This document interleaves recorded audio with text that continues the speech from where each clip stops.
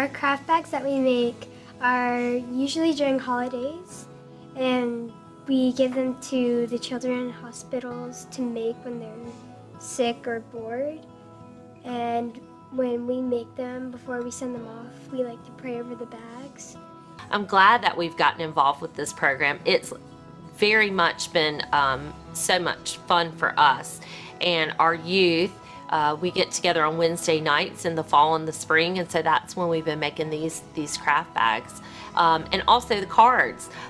We make cards as well. That's part of the program. And sometimes the cards are either wishing them happy Thanksgiving or sometimes just wishing their family well and that they get better soon. And as Izzy said earlier, that somebody just loves them and cares about them.